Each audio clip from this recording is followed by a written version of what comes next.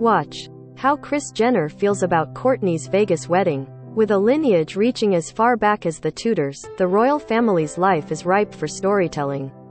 So as The Crown continues production on Season 5, their second-to-last season, Netflix is already considering a prequel series, which would be produced by Leftbank, according to multiple reports. Deadline reported the show would likely cover the pre-World War II era or late Victorian era when Queen Victoria. It's understood that the streamer and studio are in early talks and have not entered development on the series.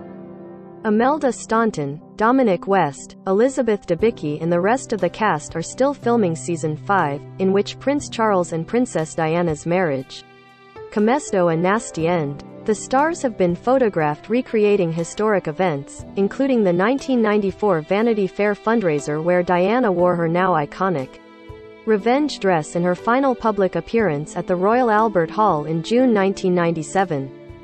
The penultimate season is due out in November, with production set to begin on the final episodes this summer. It's likely the cast will remain the same for Seasons 5 and 6, with the exception of the actors playing Prince William. Season 5 will feature Senan West, Dominic West's son, in the role of Prince William, and Prince Harry.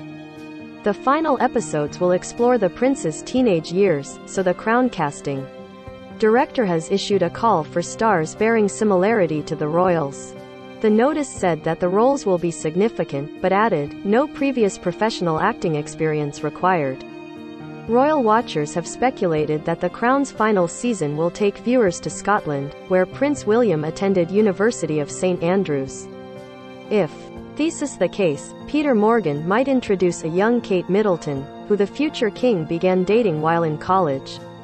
The first 4 seasons of The Crown are streaming now on Netflix.